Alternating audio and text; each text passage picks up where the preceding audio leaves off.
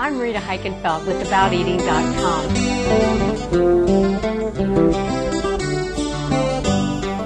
Hi, I'm Rita Heikenfeld. You're not going to believe what I have today. Look at this.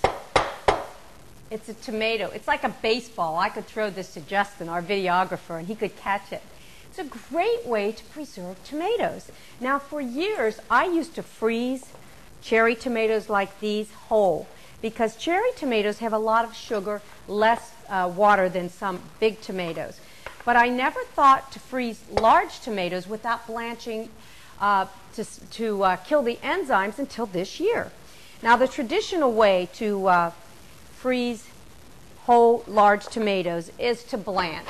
Blanching, you put the tomato in boiling water, the peel comes off. That prevents the enzymes from continuing to allow the tomato to ripen in the freezer. But what if you don't have time to do all that? And I heard this the other day, and it makes such sense. And my aunt's been doing this for years. Just freeze the tomatoes whole, like this, until they're rock hard, both cherry and large. Then what you want to do, when you're ready to use them, after they've frozen hard, then I would put them in freezer-safe containers. And then when you want to use them, I'm going to take these over to the sink. You're not going to believe how easy this peel comes off. You just want to run them over tepid water or cool water just for a few seconds. Oh my gosh, these are coming off already.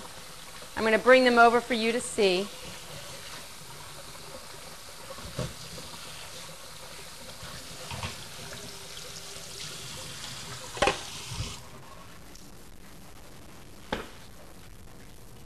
Look at this. Now, of course, we know, let's pull this out, the cherry tomato, the skin's going to fall right off. Look at that. Perfect. Just perfect.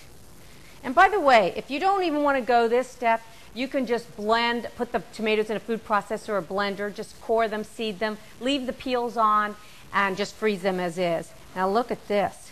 Is this beautiful? Look how it's just slipping right off. Just beautiful. I want to show you a yellow tomato also. Haven't peeled that all the way. Let's see how this is working. All right, this may need a little bit, this needs a little bit more water, but see what's happening here? This peel slips right off. That is just beautiful. You can do the cherry tomatoes, the pear tomatoes, the regular tomatoes.